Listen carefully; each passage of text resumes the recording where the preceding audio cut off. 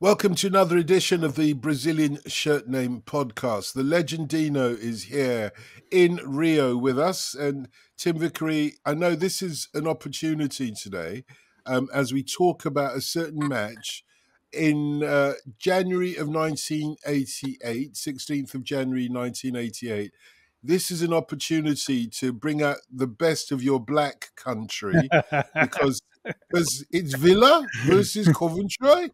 You're going to be doing all this all night long, aren't you?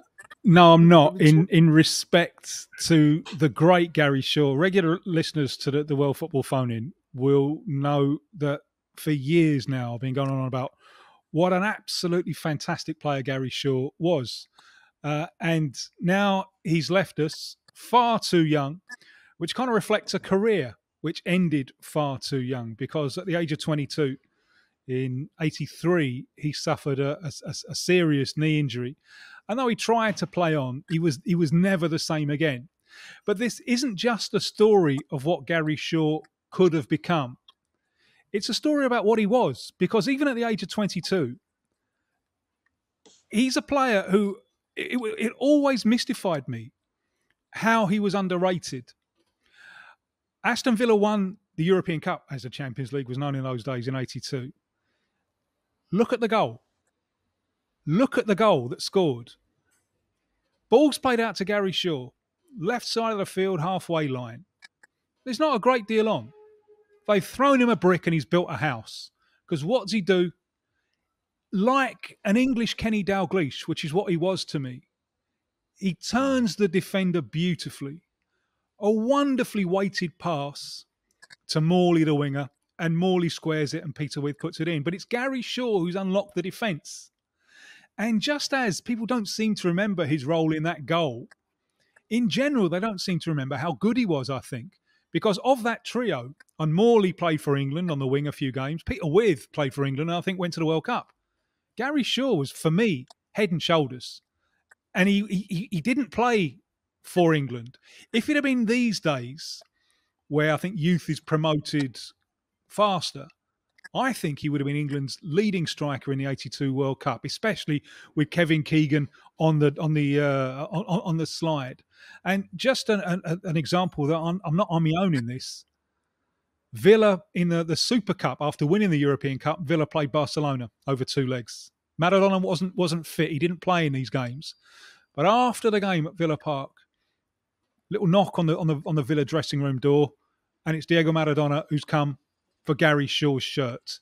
That's how highly the greatest rated Gary Shaw.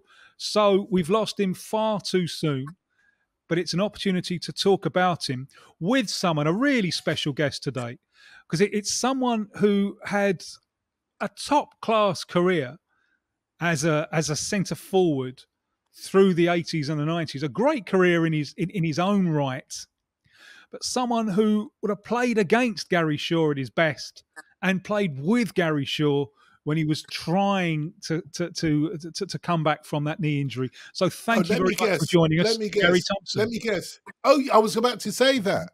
I was about to guess that. Because obviously there's only one player, centre forward at least, who would have played with Gary Shaw and against Gary Shaw and has the same first name as Gary Shaw. Two R's. It's got to be, yeah, well, I've got two R's in mine. Okay, well, fair enough. I was close. Garry Thompson, welcome to the Brazilian Shirt Name podcast. Thank you very much for having me. Thank you. Do you know everything Tim said there about Gary Shaw and indeed about you, I know is genuine because he's talked. I think Tim is the main flag bearer for the talents of Gary Shaw, which to a certain extent has been forgotten, like he says. What do you remember about Gary Shaw? You know, from the first moment you met, what do you remember about him? I've sort of known Gary throughout most of our footballing careers. I heard about him as a young kid when I was at Coventry. Gary's at Villa, and he's coming through. And there was a couple of players coming through. Mark Walters was just behind him as well. But Gary and a kid called Ivor Linton, they were the top two players in and around the Midlands. So everybody sort of knew about Gary Shaw. We're expecting the explosion. When I get to the under-21s eventually, I get my call up.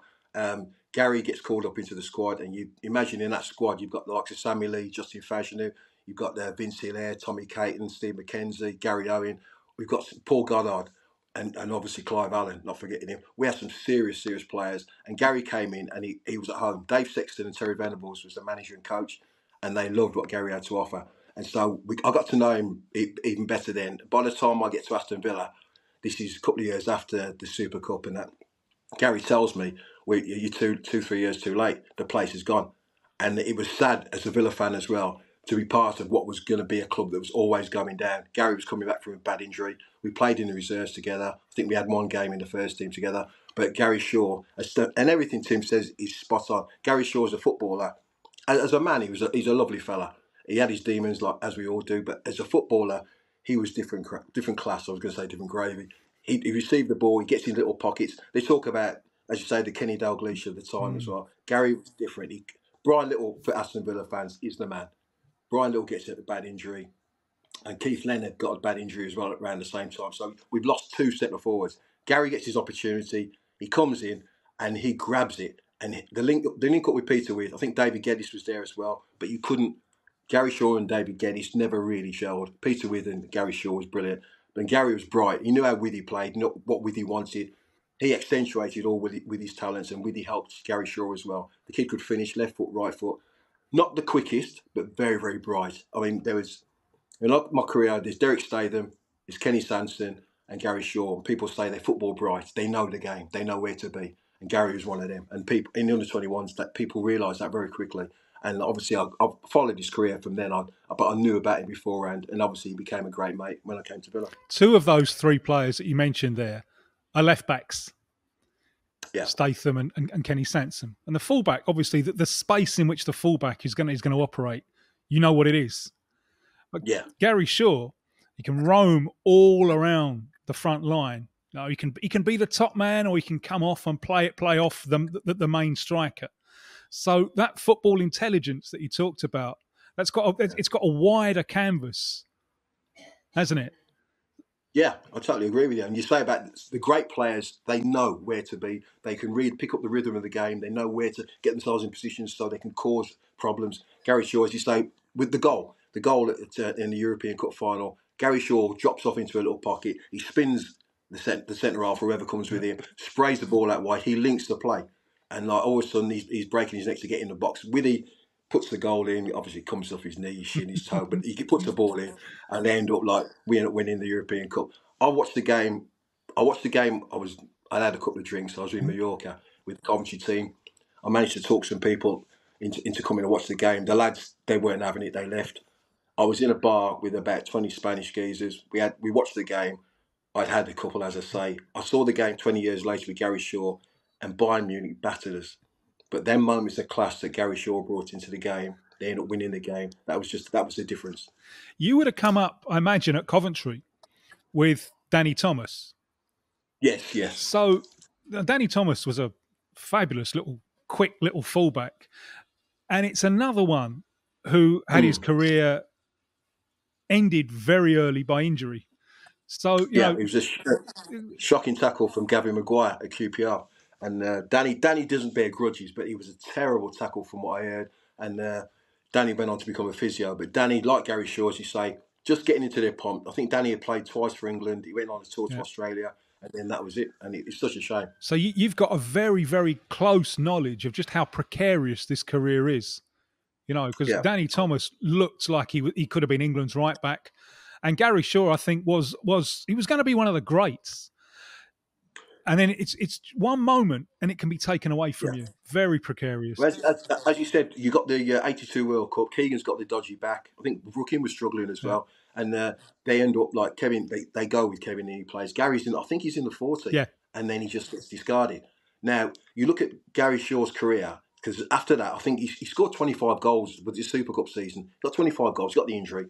Then it all sort of peters away, and he spent the rest of the time, 3-4 years, trying to get back to some kind of level of quality that he could show. Now, you look at the 3 years after that, and Gary Lineker comes to the forefront, and Gary Lineker is now the man, and everyone raves about Gary Lineker. They're two different types of players, but if you watch the way England would play, and you see Gary Shaw in his pomp, and you imagine how England would have been by the '86 World Cup, and England played Argentina and got beat, you're looking at two potentially magnificent players with Maradona on the pitch, and Gary Shaw in his pomp had it not been cruelly taken from him, then all of a sudden you've got a proper game on your hands, and then you put John Barnes on in the last 20 minutes, and it's all off. Because I really think that Gary Shaw and Lineker would have worked well together. Because Shaw, as you Gary's said, right. dropping Yeah. into the pocket, spinning the defender and the pass behind the line. That's Lineker's game, isn't it? He could dine on that all day. Well, Lineker wants to stretch defences. He wants to go in beyond all the time. So he's quick. He's bright as well. So Gary, can, as you say, comes off into pockets, gets on the half turn, starts to play balls, and because he's had a good pass on him as well, and it's perfect, tailor made for Lineker. But a bit like, Beardsley and Lineker had a great partnership as well. But you look at Gary Shaw. I mean, Beardsley's a wonderful footballer as well, and we're obviously unbiased because I saw Gary in them 3 years, and he was absolutely magnificent. And I would always lean towards Gary Shaw. I think as a footballer, as you say, with Gary Lineker, that would have been some partnership. Do you remember playing against him for Coventry? Yeah, I played against him for Coventry. I played against him mainly for the Albion. We played. There's a massive game. The Albion fans, they still talk about it now. We played them. I think it was early January or whatever. And Villa, they'd won the league and all that the year before. They come to the Albion, and we end up playing a game against them. We have battered them the first half, and we end up just after half time. They score a goal, 1-0. Gary Shaw. And as Shaw's is running back, and he knows it's all like, and as he goes back to the halfway line, he says, "Yep, done you again, boys." And everybody's going mad, they're fuming. Anyway, as it happens, in the last 10, 15 minutes, like, I score one, I score two on the bounce, and then Cyril gets one where he runs from the half. Cyril Reed is typical, picks the ball up, spins his man on the halfway line, bang, he's gone. He goes and smashes the ball in the net. We end up winning the game 3-1. We're trying to find Shawry after the game, him and Morton, they're all gone. We can't find them, like, but that was the game. I mean, the Albion fans still talk about it now, but that just epitomised the way he was, because they didn't really have a touch. He used his brains. He got into an area to score a goal, scuffed a little goal in, like. But you see the quality that he scored, the goals he scored. The kid could play. I wonder sometimes, because the Villa side, it was a tough side when it was a hard side. It wasn't a particularly classy side. No. What do you think he might have done had he been in a kind of Liverpool of the time? If he'd have gone to Liverpool, I think he would have become a world great. I mean, he was a fantastic footballer, and all the love he's getting now, everybody's realising. They're going on YouTube, they're looking at the play, and people are now realising just how good the kid was. We saw him for them 3 years, and the sad thing about it is 10 years later we're talking about it, and we always say, imagine how good he would have been. This kid, the sky was the limit. The whole thing was opened up for him. He was so good. He won the Young Player of the Year award or whatever, and he tells the story modestly that he ends up. I think the lead singer of the Moody Blues, they got a car to pick him up, take him to the awards. He won the awards, and then after the awards, I mean, Gary did like a drink.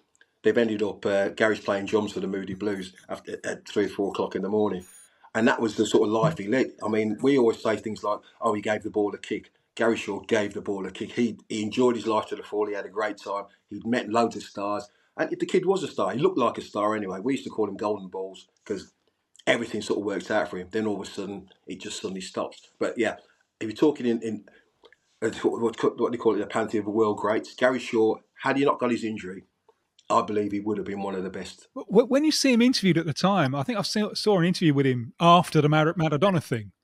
And he just comes across as like bemused. You know, Diego Maradona wanted my shirt, as if he's bemused by it. It was very, very, very. He was very humble, to be fair. Like, all he ever wanted to do. I remember him telling me a story when we were socialising one night, and he said about going to Aston Villa. Now, he was one of the kids everybody in Birmingham, everyone knew about, and all the clubs wanted to sign. And loads of clubs turned up at his old man's door, knocked the door, "Can we take Gary for a trial?" Blah, blah, blah. And his old man just shut the door in his face and never even given the time of day. And I said, "Well, what happened?" He said, "You're playing for the Villa or nobody." And I was like, "Well, what happens if Villa don't come?" And he said, "Well, that's the gamble, big man." He said, "I was desperate to get a chance to play. But Villa's his club, Villa's his old man's club, a bit like my dad as well. But except my dad didn't matter. As long as someone was going to give him a couple of quid, then I was off." Now, for Gary, like, it was different. It was Villa or nothing. And like, even when he became a big star at Villa, even when the last 3, 4, 5 years or whatever, you see him, people stop him, they have photos with him, and he gives everybody 5 minutes at a time. A bit like Cyril Regis in that respect. He was a humble man, and it was almost like he knew he won the prize by playing for the club he supported, the club he loved. And like, he took the fact that he was bitter at times, but he took the fact that he didn't have the career that he should have had, And he took it quite well, because most of us, and I put myself in that category, would have been bitching and bitching. Everybody would have heard how harsh I was done by. What was it like? I mean, the game where you line up with him, January of 88, against Ipswich in the old second division. It's his first game of the season. Yeah. What was it like lining up with him at that point? Because we're mates and we're teammates and we're drinking buddies and all that, I wanted him to get the opportunity to show what he could do. Now, I'm no Peter With, but I put myself around and all that. But I knew how Garry wanted to play, and we played reserves a few times, so we knew how to link with each other. And Graham Taylor, I think he put him on the left-hand side. And the one place Garry would not really want to play, right or left-hand side, you've got Birchie on the right-hand side, Gary's on the left. Behind Garry, we've got a kid called Bernie Gallagher. Bernie Gallagher's a talented footballer, can cover ground, but Garry got the ump in the game because Graham didn't put him in a position where he could show what he was like, what he could do. He's not quick enough for wide, is he? Yeah, exactly. And he can't cover the ground. The way Graham Taylor's teams played, you had to cover ground. And Garry wanted the ball to his feet. Yeah. And everything with Graham, it was like, get the ball from A to B as quick as possible. And you had the likes of Stainrod or Andy Gray or people like that were saying, well, hang on, what about building up? Graham was having none of that. Graham was going to play one way. And as a Villa fan, I look at this and the way the man dealt with the club, it was a way to get us into promoted back into the Premier League as quick as possible. And so we all went with it. Garry went with it. But when he played in that game, Garry was bitterly upset about the way it was done. He played the game. And I think I was just telling Mark, but 10 years later, 15 years later, me and Graham haven't spoken since he kicked me out of the club, as it were. But in the end, we make our peace. They have a do at Villa for Graham Taylor. So Graham Taylor comes in, but all the players, there's Sid Cowans, there's myself, they were all waiting, we're all on timetables. Graham's going to come in. And when Graham walks through, they introduce him, Graham walks through the door, and you all stand up, don't you, and clap him, and you put you can't bear grudges for too long. Bang, something happens, you move on. So Graham Taylor walks through the door, so we all get up and start clapping him, because he's the man who Aston Villa up. He ended up managing England, whatever. But Graham Taylor, as a manager, had a decent career. Graham Taylor was a decent fella. Just not many people quite enjoyed the way he played. The only one sitting down is Gary Shaw. So Shaw is next to me, so I'm like, what's the matter with you? Get up. And he had me on the bench for 16 times in that season, and he let me play once. He says, there's no way I'll stand up for that man. I cannot have him. And that's the way he was. Because it was a Villa, because it was his opportunity, that was finished his career at Villa, and he never, ever forgave him for that. If he'd been better handled, was there still something there after the injury, or was he gone? The way Graham Taylor played, probably not. I mean, we had, before Graham, I think Graham Turner was there, Billy McNeil was there, and they would have gotten a bit more out of him because we had the likes of Stainrod, who was a similar type of player. Classy player. So, you would have found a way to utilise Garry in a way that he didn't have to be chasing balls in behind all the time, because you can only kick the ball so far before you run out of pitch. Now, Graham just wanted, it goes long, and we'd be like, every now and again we've got to build up. If you've got someone like Gary Shaw, who's a jewel in amongst I can't be disrespectful to my teammates, but Gary Shaw was a player. And so you've got him in amongst a load of players that want to just smash the ball as far and as long as possible. Then you find a way to utilise him. Yes, many other managers would have looked at Gary Shaw, looked at him training and thought, we can do something with this kid. But Graham, to be fair to Graham, it's not like he used Villa as a stepping stone, but the Villa thing worked out nice for him. Bang, he's off to England. So it all worked out nice, and it didn't matter what he left in the wake. He wanted to be the England manager, and so he went to do that. And sure, he was kind of collateral damage, but it's such a shame. He should have been able to utilise him. Even with a team that smashes the ball long, eventually you're going to have to play in and around the penalty box. You're going to have to play. He'd have been perfect for that. I suppose there were mixed feelings for you, having both played for Villa and played for Coventry. When Villa meet Coventry, if you score, you're not going to celebrate, are you? Well, it's funny you should say that, because when I was 2 days before I broke my leg, Villa played Coventry. Coventry played Villa at Villa Park, and my dad's there with his 20 mates from Longbridge and all that. I've got them tickets and that. We played the game. As it turns out, Alan Evans scores a goal, and it's my fault. As a centre forward, cross comes in. They used to do the near post corner, flick on, tap in. As it's getting flicked on, I think we're going to clear this. So I start moving off. Alan Evans comes in, heads the ball in the net. So I think it's Jim Alton and all them were going to grab me around the neck. So in the end, I end up getting the equaliser. Now, I scored a goal, and obviously I've saved me bacon, as it were. So, yeah, I'm jumping about. I'm well happy. By the time I get in the dressing room, Jim Alton's got me around the neck and all that and saying, you let the man go for the goal and all that. But, yeah, I was playing for Coventry City at the time. Aston Villa's my club. I'm Aston Villa man, but I'm going to celebrate. A goal has to be celebrated. Nowadays, all this non-celebration. I can't have it. You score a goal. We play to score goals to win games. You've got to celebrate. All this like, oh no, I couldn't possibly. No, I'm all yes, it's all about me. Because if you couldn't possibly celebrate when you score a goal, then it stands to reason that if you're the result of a goal going in the other end, you should jump up with joy, and you can't. You know what I mean? Yeah. So you have to be a bit careful. Yeah. So 16th of January, 88, Villa take on Coventry. What do you remember? Take on Ipswich. Sorry, Ipswich. I'm sorry, apologies. Ipswich, yeah. What do you remember about that game? I didn't remember too much about it, and I watched it the other day. And to be fair, I was amazed the lack of touches me and Shorey had in the game. The ball was smashed, but from back to front, Ipswich had more chances than us. And I'm watching it. I'm thinking, well, I'm going to figure it here somewhere. Shorey's going to figure it here somewhere. And Birchie figures a lot, because once it goes long, it comes to Birchie. Yep. Birchie's a good footballer. He'd link the play. I think Shorey does one little trick where he flicks the ball around a couple of players and he's off. But McAnally was playing. Big Macca was playing with us, and. Well, I love the big man. He's one of my best mates as well. But he will tell you that basically he carried the whole thing, and it was all about him. But that time, Shorey's played on the left hand side, was no good to him at all, and I was a centre forward. But Andy Gray was playing. Andy Gray makes the goal for Keown. Mike Keown scores a header, which I mean, it was given massive applause at the time, and I listened to it yesterday when I watched the commentary and that, and. I swear, Martin will say that he meant that goal, but I think it come off the top. I thought it was a Toblerone. I thought it just hit him and just went it over the top of the keeper. But the next time I see him, I'll have to mention that, because I love him. I mean, he's so shy retiring. You've got to give him a stick whenever you can.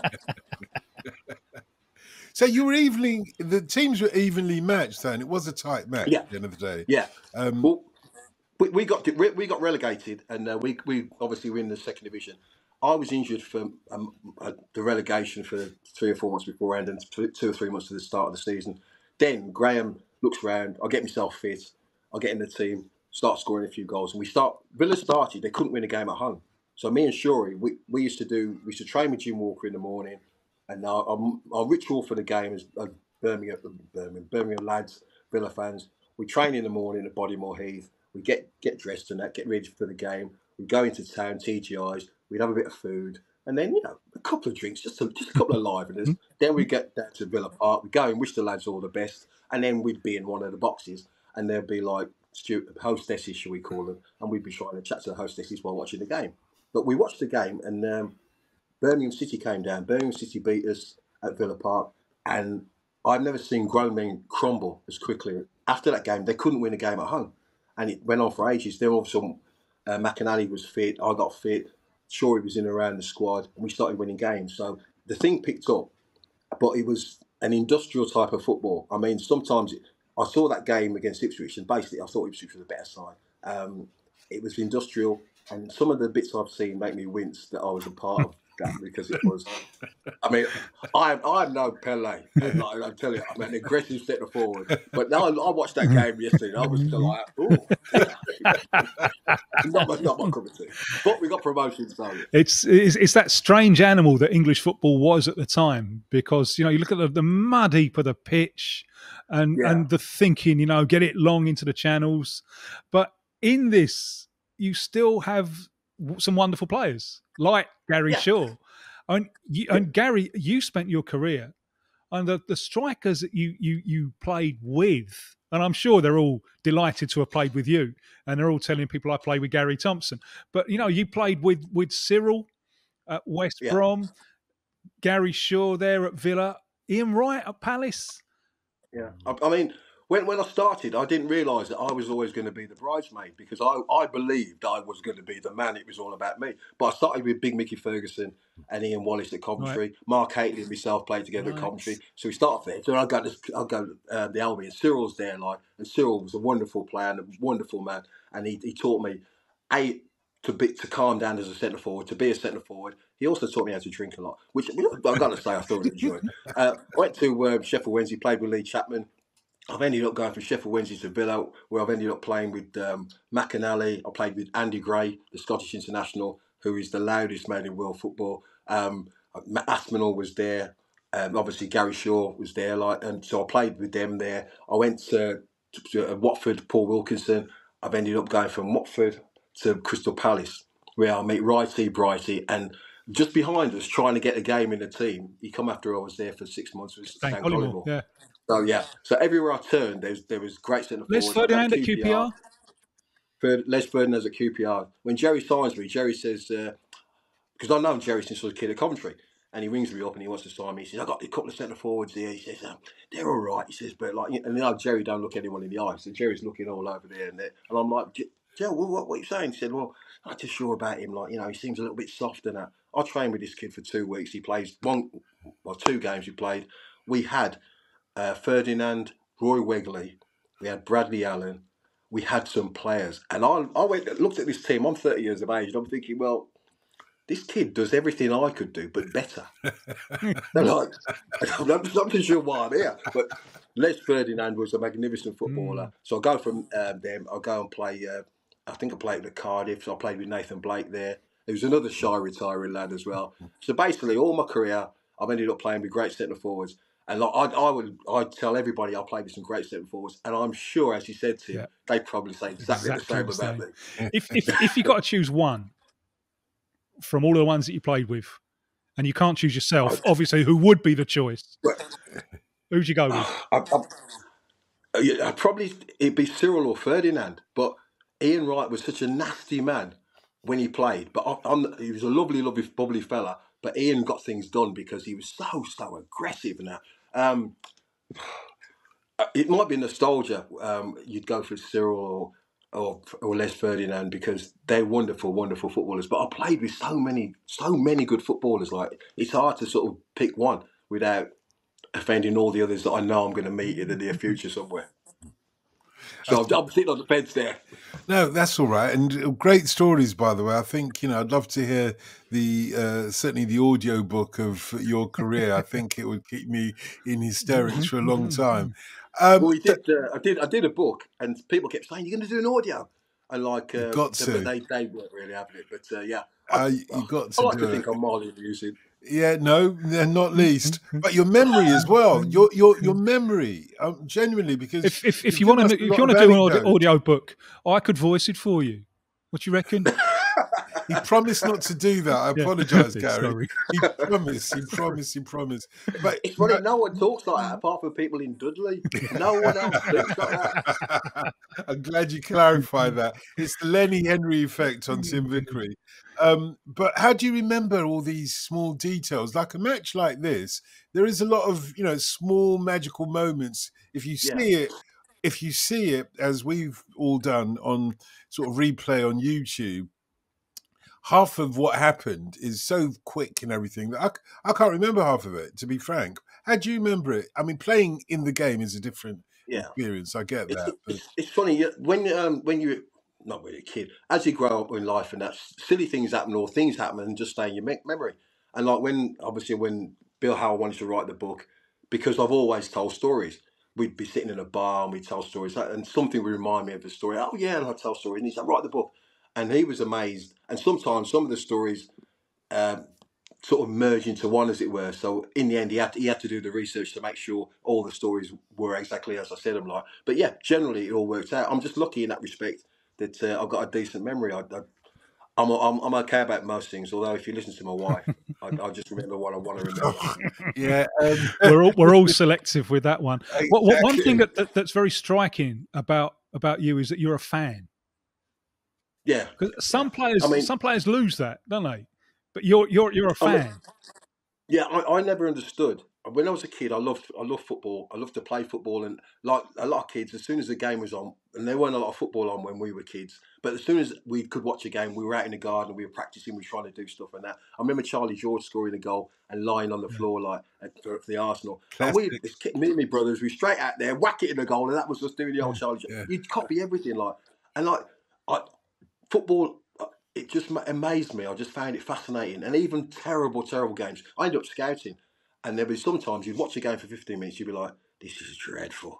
I've got to go. There's nothing here. But you'd stay just in case there was a little flash or something. Like I love to watch it. I ended up I played. Well, I started as a kid. My uncle took me to Villa, and then obviously my old man took me to Villa. I was like one of them that went and saw Pele turn up at with Santos at Villa Park. Although if you listen to anybody in Birmingham, everybody was there. But we watched that game, and that was when I'm going to be a Villa fan. This is my club. I'm going to play for Villa and that. And luckily, I got a chance to do that. And that love never. I'm saying Steve Coppell. I think I've said in my book. I started losing a bit of a love for football, and I went to Crystal Palace. And Steve Coppell, who was slightly directing the way he played as well at times, all he said to us was, he said to one day, listen, entertain me, do something. He says, 2 touch in your own half, but in their half, entertain me. I don't want to be sitting there bored. And I sat there and thought, is he serious? Because I'd never heard anyone say that sort of thing. Everybody else was like smacking the channels, getting in the box and all that. And all of a sudden he's going, entertain me. And we come in sometimes at half time, he say, you bored me, lads. Don't bore me. And after it, I just loved it. Yeah. And it just got me love back for football. And then obviously I did some scouting, did a little bit of agency work, and now like I get to watch Villa most weeks and that, and I get paid to watch it. Well, I say paid loosely, it's the BBC, so you know, it is what it is. But I get to watch Aston Villa, so like I love that. I find the game fascinating, and like me and the wife, as much as we love each other, and she says every now and again, "Oh, do you want to come and watch one of them movies where you can tell the bloke's going to end up with a girl and they're all going to end up together?" And like I'm not that. The Butler did it. They'll end up together, and she'll be like, "F off to your own room." So I go back to my room and I watch the football in this room, which is it sort of works for us, like. But yeah, I mean, I still find it fascinating now. I mean, I watched a bit of the Champions League last night. I watched the Coventry Spurs game. And I'm watching this Coventry Spurs game, and I'm thinking they need a second goal, and I'm getting upset. I'm like, they need a second goal, and then the Spurs do them like. Then you think about it, why would you get carried away with it? I'm a grown man, but I love it. It never leaves you. I mean, you mentioned that Charlie George celebration. I remember that, and it's funny. He didn't do it as a way of, this is my goal celebration. He did it in the moment, like today, players will score a goal and they want to just jump up for joy, but then they remember, hang on, I've got my particularly it's all choreographed and branded, and etc. But it's funny that kids till today still copy goal celebrations. It's a really integral part of scoring, certainly for kids playing football when they're kids. I see kids coming onto a five-a-side pitch now and literally doing the sign of the cross, and, touching the ground, doing the sign of the cross, kissing the ring on their finger. And that's when they're coming on the pitch. I remember this is about 20 years ago. I saw this fellow called Lazzaroni. Lazzaroni was Brazil's coach in the 1990 World Cup. And he was talking about youth coaching. And he was saying the kids today, they want to choreograph goal celebrations. Yeah. Encourage them.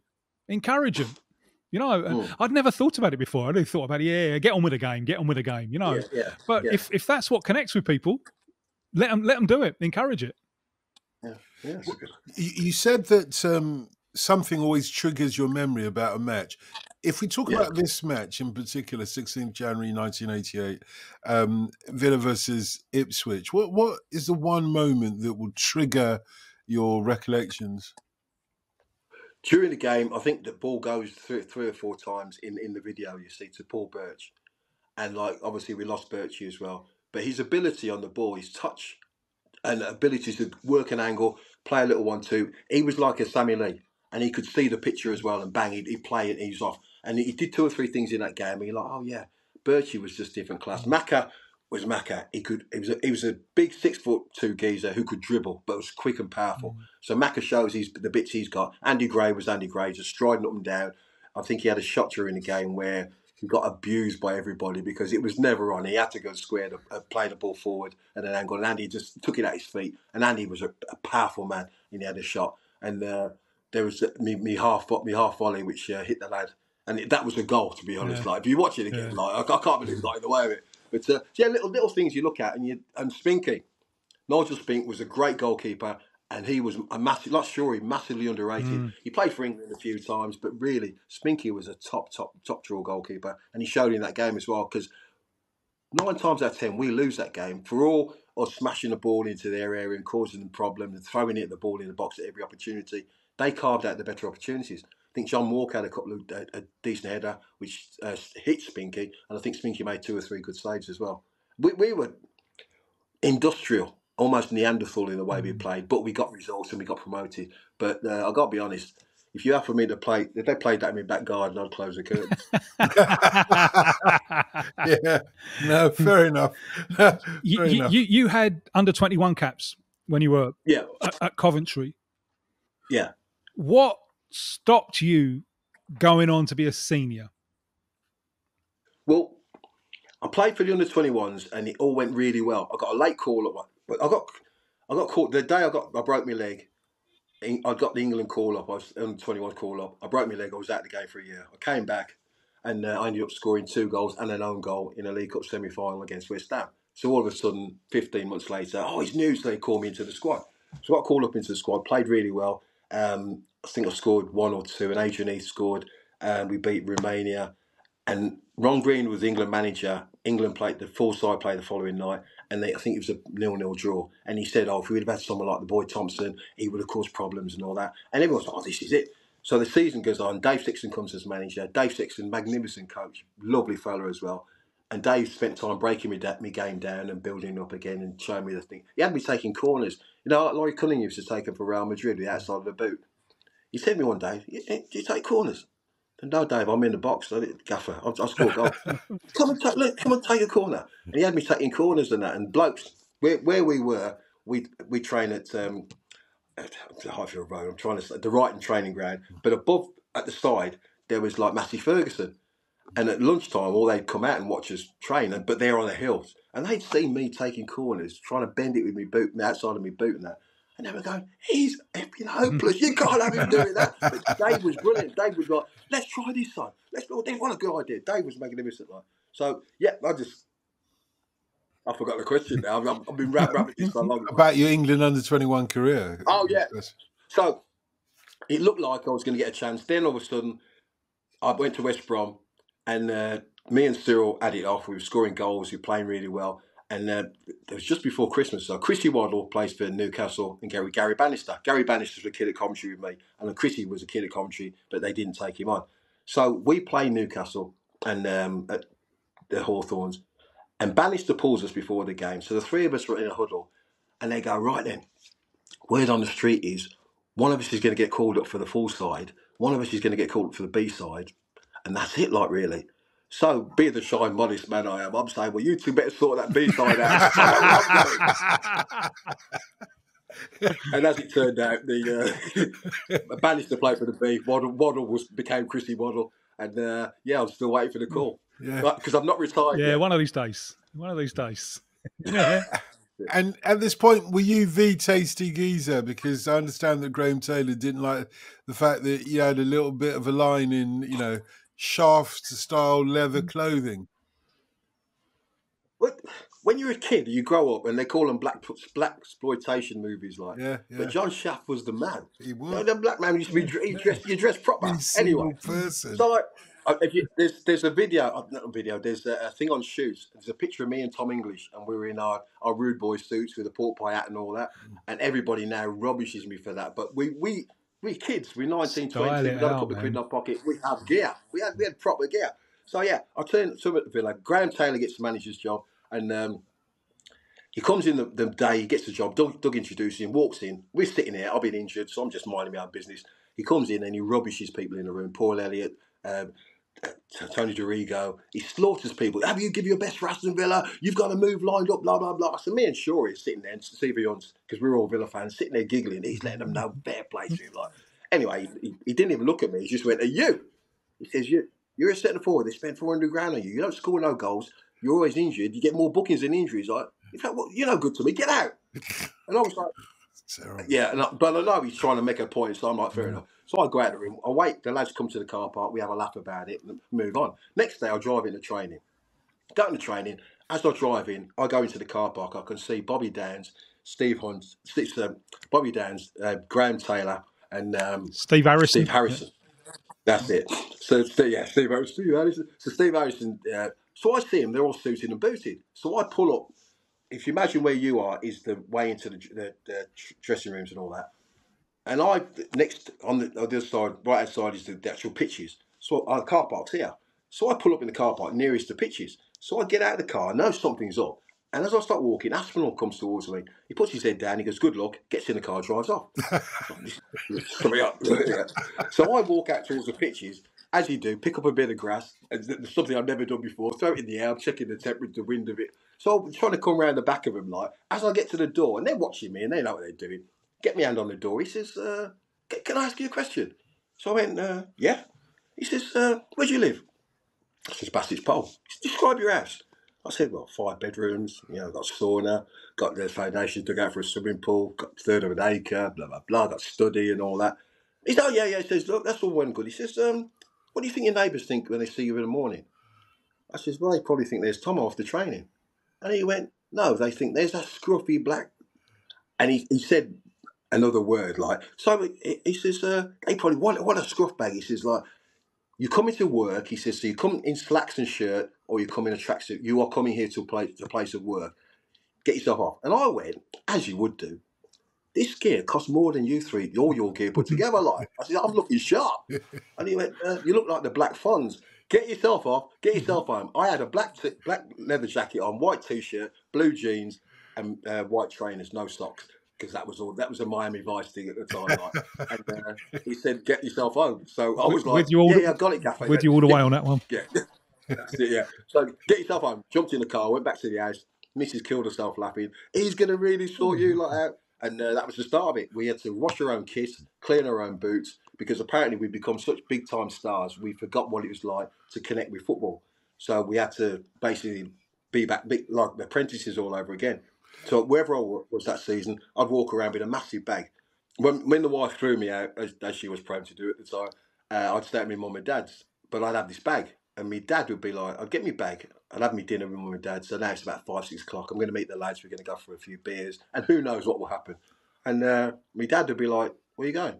So, "Well, Dad, I'm just going to go and have a couple of beers, watch a game with the lads, and I'll be back in a bit." He said, "You got a game Saturday?" Like, "Yeah, it's Monday." "You got a game Saturday?" "Sit down with me, boy. You're not going out." So that was it. I was 26 years of age. You couldn't get out. Yeah, it's your dad's house. It's your dad's rules. You got to live by them. Yeah. Do you think that Unai Emery could get away with similar tactics with today's Villa squad? Nowadays, Unai, I mean, I was talking to David James told me a story that apparently Unai, because he does all the videos and does all these bits and bobs with players, and he's very, very intense. But I think for 2, 3, 4 years, it might work. But in England, after a bit, players do have a concentration span of a flea. But Unai had some videos, and he sent players videos. Anyway, he sent these videos to this one lad, and he said, "Oh, you've seen the video?" And, "Yes, Gaffer. Yeah, I've got it in my head now. So when we train him, we'll have it offline." And apparently there was nothing on the video, and Unai was just sending it out to check whether he was actually going to look at the video. So I think these people are very sharp nowadays. They won't let no stone unturned. And fair play. Talking about Unai, he has done an absolutely magnificent job at Aston Villa at the minute. We look like a football club again, and the fella's been magnificent. He's been absolutely superb. You don't look like losing, but anyway, that's another story. Going back to 1988, we know now that you were a dedicated follower of fashion. That means you were probably a dedicated follower of music. And we always look at the soundtrack to the games that we talk about here on the Brazilian Shirt Name podcast. So what did you grow up with? What was the music of your youth, Garry? When I was a kid, it was my dad loved Elvis. My dad loved Elvis, and basically any blues, reggae, my house. I am your dad. Was always full. Yeah, there was always music playing, like a bit of reggae. There was always something going on. There was always people there. It was always noisy. It was nice, but there was always music on. But my dad, every now and again, when he was in his mellow moments, he'd have a bit of Jim Reeves on or a bit of Elvis, and that's how I ended up loving Elvis. I joined commentary, and they listened to things like Steely Dan and all that, and I couldn't really get to grips with it. And they, no, this is this and big man. And I'm like, I don't get it. I don't get it. Yeah. So I listened to bits, but basically it was the OJs and Sound of Philadelphia, because that was hip at the time. Like, and I was right into all of that. And then I think there was a time when Bootzilla and all them came in. I started listening to a bit of that. But I got dragged to a concert once, and it changed my life musically, because I'd never really listened to anything other than blues and soul and reggae and that. And I got dragged to a concert with there's Mark Aitney's girlfriend, my girlfriend at the time, and Danny Thomas and a couple of others. And we end up sitting on these seats. Danny's in someone else's seat. He nearly kicks off. So I say to the geezer politely, okay, I'm sorry we're in your seat and that, but if there's any more trouble, I will knock you out. So basically, you know, it got sorted out. Anyway, I'm sitting there. I end up sitting to the same geezer. So I think there could be a problem here, because he might clump me and I can't see him. So I'm looking. Anyway, the stage goes black. There's a guy. There's a white light. This guy's in the middle of the stage, like, and he's got a bass guitar, Phil Lynott. So I look at this guy, and he starts playing the guitar. Thin Lizzy played, and I was like, damn, that it was just different, so powerful, so energetic. So I was into a bit of Thin Lizzy. From then on, I had a bit of that. Then I started listening to all sorts, and obviously the ska revolution happened then as well, and we was all into that. We ordered all the gear, and even Tom English and all them became new romantics. I couldn't go that far, but I did listen to the Jam and things like that around that time. I listened to a lot of that, and over the years, I just listen to absolutely everything now. Like when I was a kid, I could only listen to certain music, and I'd be like, I'm not having that. But Phil Lynott and Thin Lizzy opened my eyes that there was other music out there, and now I listen to absolutely anything. I got into with McAnally at Villa. It was the rapping age was a big thing, like, and Big Daddy Cool and all. We was into all of that as well. And basically, I listen to anything nowadays. I mean, my daughter listens to stuff now, and I sound like my dad now. And like, what's this? I don't understand it. What words? There's no words to it and all that. And then I can hear myself, and I say, "You're like your old man." But yeah, mostly music. If it's got a decent tune, I'm into it. So I listen to most anything. So what was the tune around that time, around that game? Well, I was saying 16th of January 1988, the number one tune was Belinda Carlisle with Heaven is a Place on Earth. Do you remember that? I remember the tune, yeah. I mean, I'm cringing a little bit, because it's not. I listen to most things, but Belinda Carlisle was that was kind of a lover's. That was kind of a. There's nothing wrong with lovers. Nothing wrong with lovers. I don't mind a bit of loving, but yeah. Sweet for me, bit syrupy for me. That there is a problem with all these tunes. There will be a repetitive theme, I don't doubt, as we go through the charts, which was that in the 1980s they had a particularly not pleasant drum sound that was the in vogue thing at the time. That but when big drum sound, yeah. It sounds a little bit industrial. It sounds a little bit tinny as well compared to the real sound, the organic sound of a drum. And that is, for me, I think it's a great song, by the way. I don't know what you think, Tim, but for me, that's the failing of Heaven is a Place on Earth. It's got that 80s drum sound about it that you can only take so much of nowadays. That's at number one. And number two, always on my mind, the Pet Shop Boys cover of an Elvis tune. What would your dad think of that? I lost my arm a couple of years ago, but he would turn in his grave. I could imagine at the time hearing it being like that. And black people can suck their teeth. My mum would suck his teeth and that. He'd be like, what's this? So yeah, I don't think he'd be having that. Yeah, no, I don't think so either. My missus toured with the Pet Shop Boys for years and years and years. And she tells a story about, lead singer Neil Tennant. He was a choir boy at school, but he always had a very thin voice. And that's why he brought in a Lovers Rock singer like my missus to shadow him and to boost up his voice just a little bit. So I feel a bit bad for them because, they get a lot of criticism from real, pure music fans, not least for the singing. But they had their shortcomings, but they also had their insecurities. Kind of like what you were saying about, footballers. If you're sitting there waiting to get a chance to get on the pitch, by the time you get on the pitch, you're probably quite knackered from waiting or whatever. He had his insecurities like a lot of people. And but he brought the tune back. he brought the tune back because I think people. There's a number of like pointless covers in this chart. This is one of them. Yeah. I mean, the Stranglers doing All Day and All of the Night, just pointless. I love the Stranglers cover of Walk On By a few years earlier because they do something totally different with it. They take it off to a different space. But All Day and All of the Night, I can't really see the point. There's one. I mean, you mentioned the rat thing, and that's starting to come in. I didn't get into it until the next year. I got into. Remember when Do the Right Thing came out in '89? Yeah. And that opened the door to Public Enemy for me. Fighting the power. Yeah, but there's Public Enemy. Yes. You know, so the rap thing is starting to come in, and us being English, what are we doing? We're already taking a piss out of it. Tony Hawk's, Morris and the Miners, the stutter rap. I know. It goes around my head all the time. No sleep till bedtime. I blame that on the Beastie Boys. I blame it on the Beastie Boys. So it started with the Beastie Boys, which initially, if you're into rap from the days of Sugar Hill Gang, and I think you mentioned Big Daddy Kane, who I managed to see live and interview as well, Public Enemy, etc. Then suddenly the Beastie Boys come out, and you think, what the F is this? And it sounded like a piss take to start off with. It's only the fact that they were on Def Jam Records, which made you think, okay, somebody at Def Jam, which had given us all these great artists like Public Enemy and so on, somebody thought that they were worth recording, and there's something in it. And they appealed to a different demographic. The Tony Hawk's one, Morris Minor, I remember when that came out. I remember the cover. That's how distinct this nonsense was in my mind. It's the great English thing for taking a piss. Like when the thing was first invented, you get Captain Sensible doing what? Remember that? Yeah. We're just fabulous at taking a piss out of things.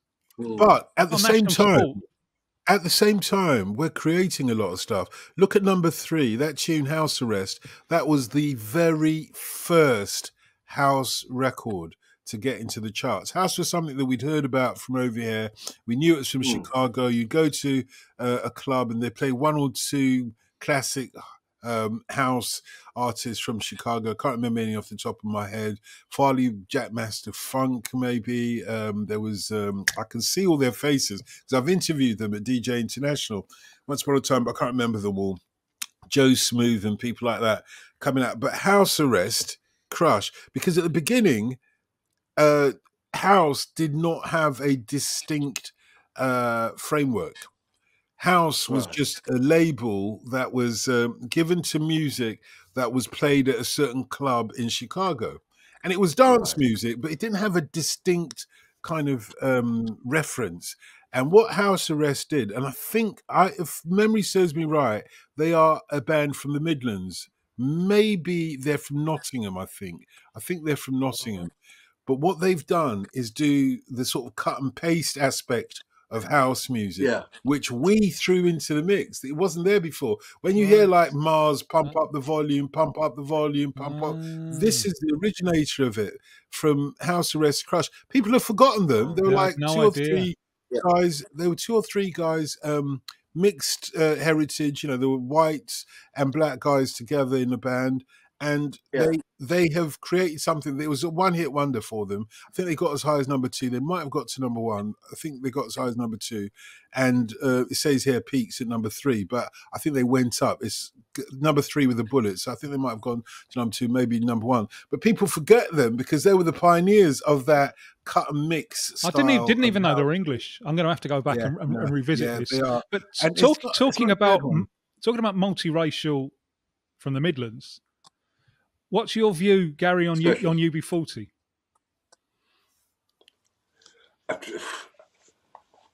That when I was a kid, they were the band. Everybody loved them, and a load of, saying a lot of white people wanted to be in around the specials, and there was a good feel about the thing. Like, I mean, how can I put it? With the falling out, and it all became very bitter. And Tom Ross, who is in the Midlands, like Tom Ross knows them, and he says little things every now and again. But it's got to the point where you can't believe that there could be that much antagonism between the group and that. You know, as a group, you're trying to make something of yourself. You're trying to become famous. You want your music out there. But all of a sudden, the thing imploded. And it was such a shame because they did, for a while, they were not just rocking it. They were the band. Yeah, it was the antagonism was between essentially the two brothers, Ali and Robin. Yeah. And when you have sibling, as we know with the Gallaghers, it's a different kind of thing. Yeah. Nevertheless, as we know with the Gallaghers, that runs deep, doesn't it? When you fall out with your brothers publicly, it's hard to come back from that. You know, it's hard. You say things at the moment that you might regret afterwards, but you can't take back. But as family, you fall out anyway. I mean, you fall out. We used to fall out with my brothers, and we all fall out with people. But men, get over it. You make your peace and you move on, don't you? It's the public. I know it's easy for me to say, but yeah. No. You fall out with your brothers, and that's fine. But if it's not headline news, you can sort of recover from that. You know, I fell out with my brother when I asked him, my older brother, when I asked him, how can you, as somebody who grew up in Tottenham, be a Manchester United season ticket holder? The guy didn't speak to me for 3 years. Surprise me that. There's a lot of London. There's a lot of London people who seem to like Man United, which is strange for me. It was strange for me, and that's my brother. And all I asked was an explanation, but it was. I asked the explanation in a family gathering, and maybe I should have asked the explanation out around the corner. And I get why my brother's upset, and it took 3 years. Did you have that tone when you asked him? You know the tone. Yeah, it was a wind up. You were mocking. You were bullying. You were looking for a win. You could hear it. Yeah. You could hear it there as well. I was suggesting that he didn't know anything about football and supporting a football team. Yeah, you're absolutely right. Forgot about the great tune in the top 10. I think this is an interesting chart. You know, the greatest tune in the top 10. It's got Terence Trent D'Arby's "Sign Your Name" at number 8, which is a great track as well. He was elegant. Terence Trent was quality. On this first album. He only had a couple of albums, didn't he? Well, by his second album, he said he was bigger than the Beatles or something like that. You know, typical quote that you don't want to do, particularly when you're not going to do the same thing that people loved on your first album. You decide, no, I'm going to be a rock star on my second album rather than be a sort of a bubblegum soul star, you know. But "Sign Your Name," classic tune. Number 9. "Come Into My Life." Oh, Joyce Sims. That was a soundtrack at the time for me. Yeah, that was a tune. Yeah. This is I interviewed her, face to face with her. In the studio was an old battered piano. And then I just thought, let me ask you, Joyce, because this tune for me, whenever I hear it, it reminds me of going to New York to see a friend of mine, Ron McBee, and we were in an old sort of bodega somewhere in, I think like the Village or something like that. And I was looking for something to buy, and he and his girlfriend, who was this wild girl from Detroit, who knew how to drive from about the age of 8, because everybody in Detroit drives cars from about the age of 8. They just started dancing down the aisle when they found the album. In those days, you know, some of these supermarkets, bodegas would have a few albums. They pulled the album out, or maybe it was a 12-inch, out of this thing. And then they just started singing together and dancing in a public bodega. Other people, and they're just like, "Come into my life, I got so much love." Well, you don't want to hear me sing it. No. But Joyce Sims was such a beautiful woman.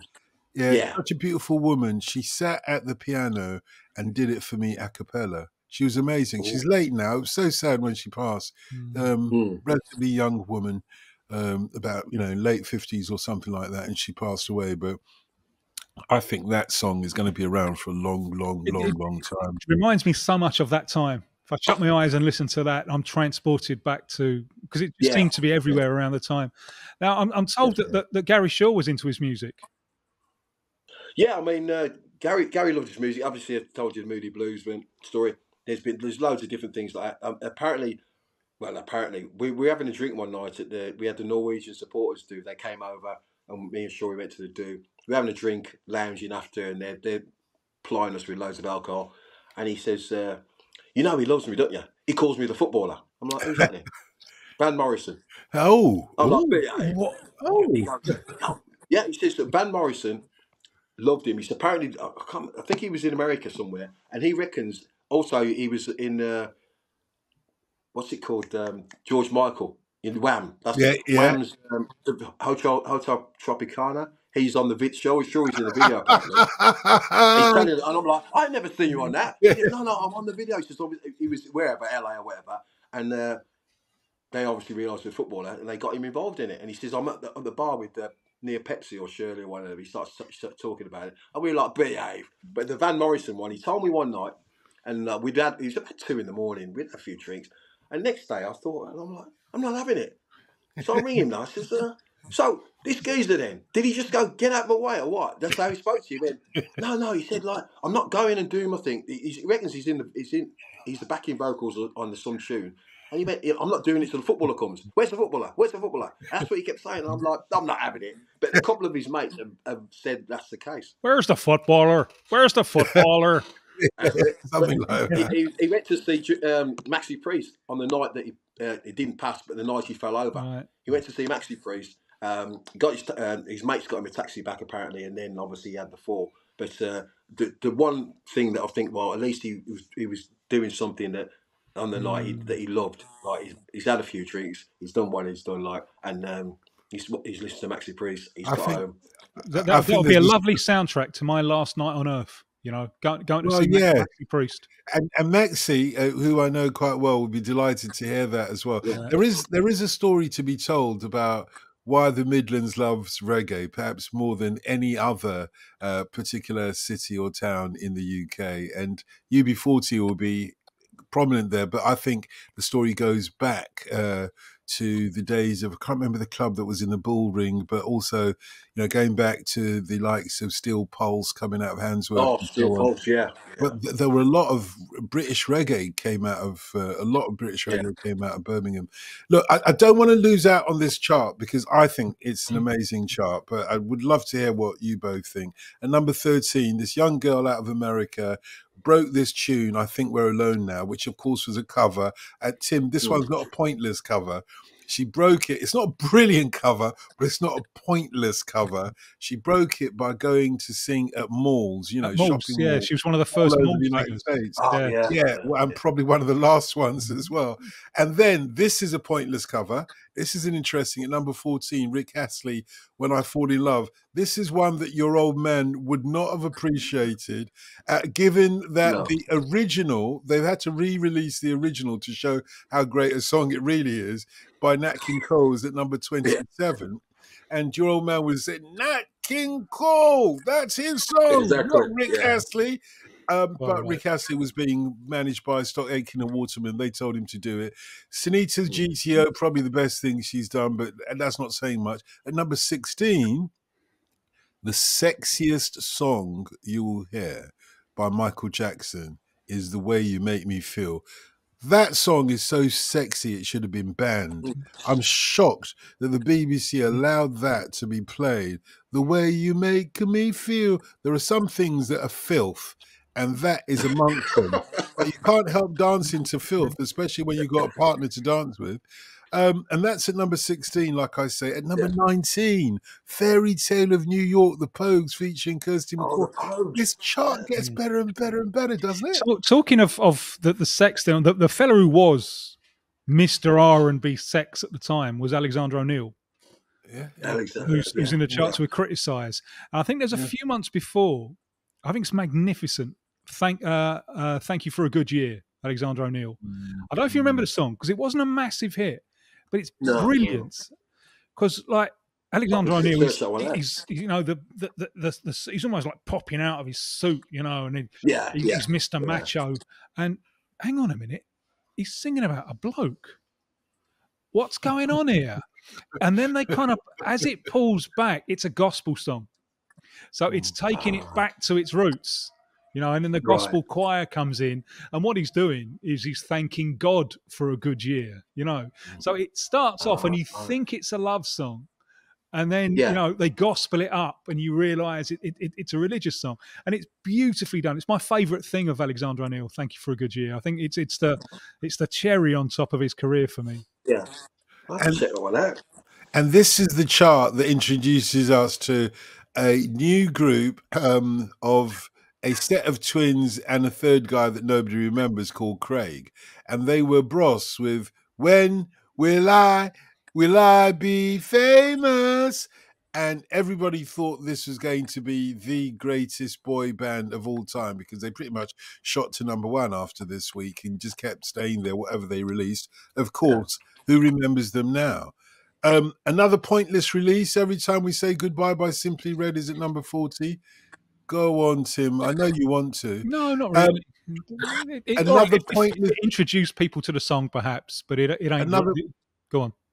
Another pointless cover by George Harrison, Got My Mind Set on You. Dreadful. You think, how can someone who was so good just be so lame? What was he thinking of? Just phoning it in, isn't he? Just phoning it in.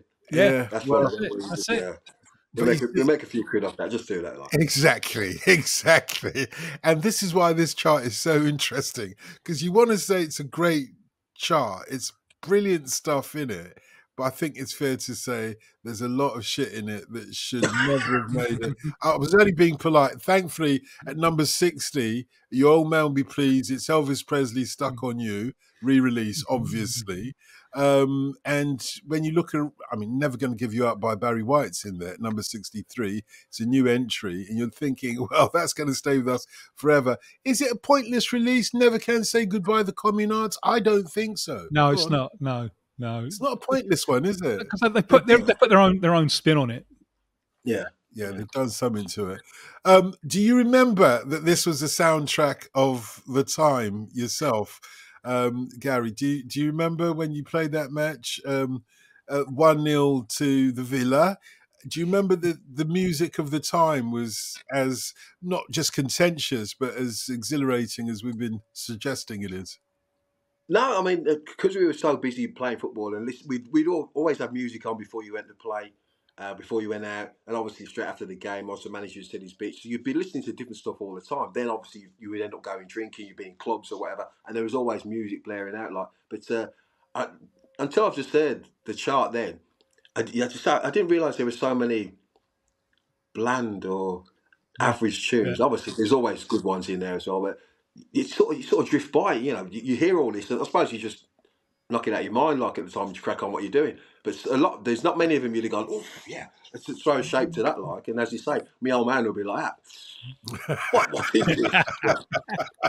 Gonna have to teach me how to do that through the teeth. Well, with me, maybe it's different for people of direct African heritage, but with me, it was always my stepmom that did the sucking of the teeth. My father found it a little bit uncouth. That's the way he rolled.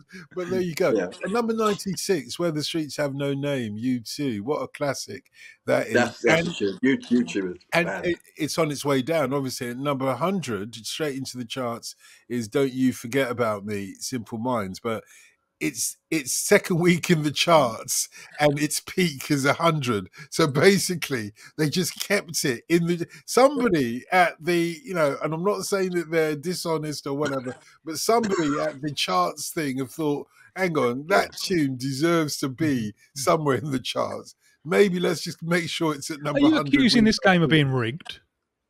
I wouldn't dream of it, mate. I wouldn't dream of it. I just think that sometimes serendipity and good fortune collide, and it ends up with Simple Minds staying. How can you stay at number 100 for 2 weeks with a classic song like "Don't You Forget About Me"? It's either going to go up or it's going to go down. Yeah. Maybe they just forgot about it. Very good point.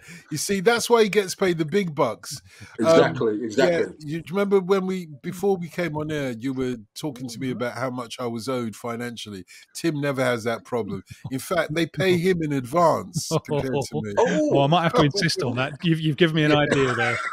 Yeah, it's a good idea. It's been an absolute pleasure, having you on. Really enjoyed it, guys. Really enjoyed it. We've got to do it again anytime you want, and bring it all back, because I think listeners will love this. Garry Thompson, thank you very much. What was the name of your book again, by the way? Can we still get hold of it? It's called Don't Believe a Word, which is homage to Phil in it. And also, when I'm telling stories, my wife, who's heard most of them, goes, "Don't believe a word," he says. So that's what it's all about. But it's my book, and hopefully anyone buys it, they enjoy it. So that's Don't Believe a Word from Garry Thompson. But believe every word that Garry Thompson says about how great Gary Shaw was, because he was a magnificent footballer, and we've lost him way too soon. Yeah, and that's the reason why I've been talking, and I really appreciate your time on this one as well, Garry. It's opened my eyes and ears up to the brilliance of Gary Shaw. Now I feel like I am like Diego Maradona. I want his shirt, but that's the only similarity between me and Diego Maradona. We've been talking about the match, Villa versus Ipswich, 16th of January 1988. Brilliant tribute, guys. Thank you.